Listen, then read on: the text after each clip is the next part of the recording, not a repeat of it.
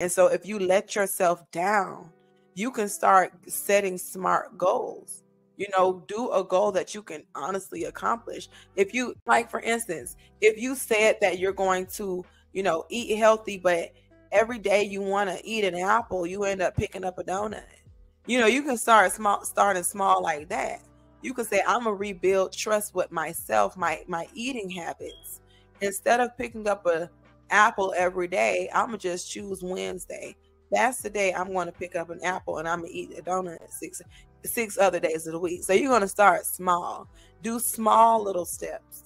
Start small little steps. If you know that you're angry all the time and it brings up bad memories because of bad memories, one thing I'm gonna tell you I used to do, I used to practice smiling, right?